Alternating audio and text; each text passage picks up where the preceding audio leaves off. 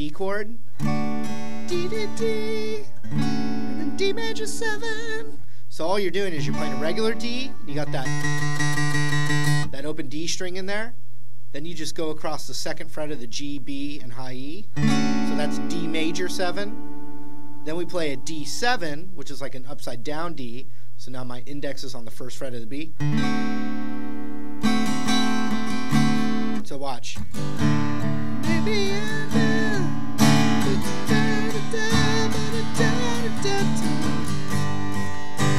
A G, however you can play it. G7 sounds good too. D7. You know, with that rock and roll kind of thing. Check it out. Here it is again. So it's D, D major 7, D7, and then G back to D7 with the da na na na na na na na. D, D major 7, D7, G7, or a G to the D7. Does it again.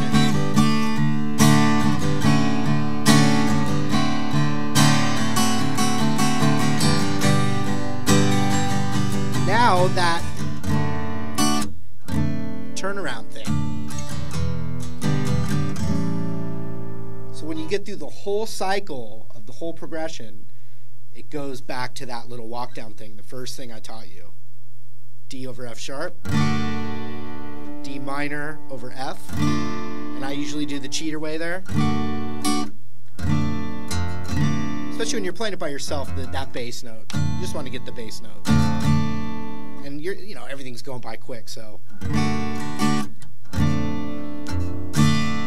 E minor 7, easiest chord in music, so it gives you a little break. A7, another easy one. And then the whole thing starts over again. So here it is again from the top, a little bit slower. You know, you got the intro, A major, and then the turnaround. E minor 7, A7.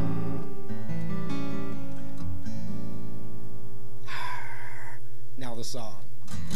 B flat, F, C, walk down. B flat, F, C.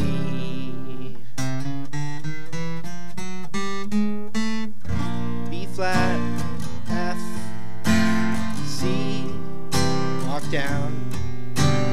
B flat, F, A flat, E flat inversion, C,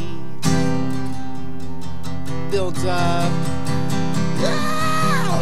And then we got the D, D major 7, D7, da, da, da, da, G, help me understand, D7, D major 7, D7, G, then the turnaround, D over F sharp, D minor over F, E minor 7, A7, then the whole thing starts over again. Alright, that was it. Hope you enjoyed it. Thanks so much for the support. I really appreciate it.